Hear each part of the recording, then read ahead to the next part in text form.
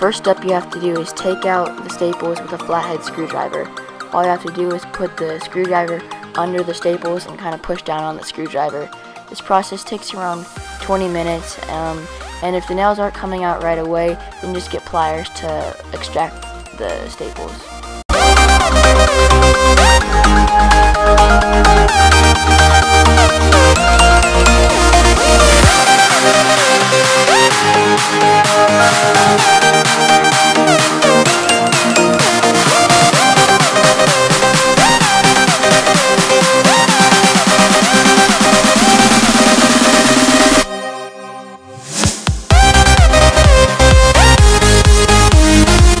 Now what you have to do is remove the canvas from the screen, and now you just have your screen. For the second step, all you have to do is cut out around 2 inches of the mesh from the sides of the screen and then staple the mesh to the screen.